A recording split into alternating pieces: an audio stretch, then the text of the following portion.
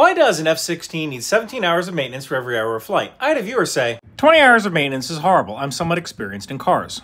Think of it this way. Does your car go Mach 1 upside down? Does your car experience 9 times the force of gravity when turning, which would make this cell phone the weight of a brick? A car is designed around gravity. In an engine, the oil drops into the pan. Fuel is pumped from the bottom of the tank. In a jet fighter, you have to pump oil at all angles. And fuel tanks are pressurized with nitrogen to deliver fuel at all angles.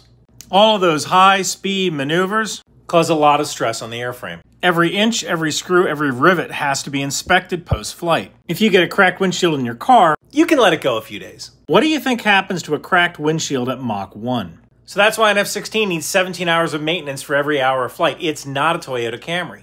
And who works hard to keep these airplanes in the air? Maintainers. I have a long-form video coming up very soon, how maintainers, not pilots, not nonners, are America's key to air power anytime, anywhere.